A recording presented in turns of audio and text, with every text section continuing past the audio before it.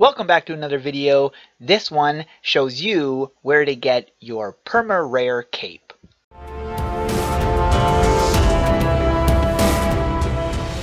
Last night the Drickens finally won the war.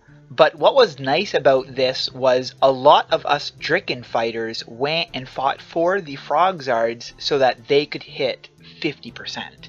When the meter hit 50%, we jumped back to the Dricken side to finish off the war. So that was really great that a lot of the community helped out the Frogzards get that 50% so that they could unlock the reward. And now with the Dricken victory, all you have to do to get your back cape, like what he's wearing, is just grab it out of the victory prize.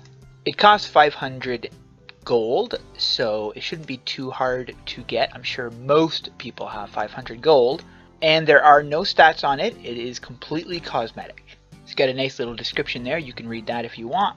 And there we go. My Dricken Master alt is now complete, except for his head. Still got to get to level 12. Wait a minute.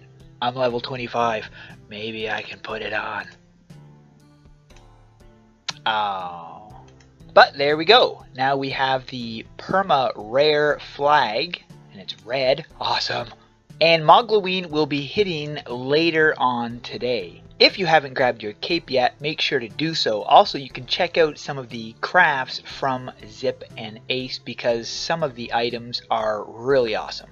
But that is it for this video. If you liked it, you can hit that like button and subscribe. If you want to check out my Twitter, the link is in the description below. Thanks for watching, and we'll see you in the next one. Bye-bye.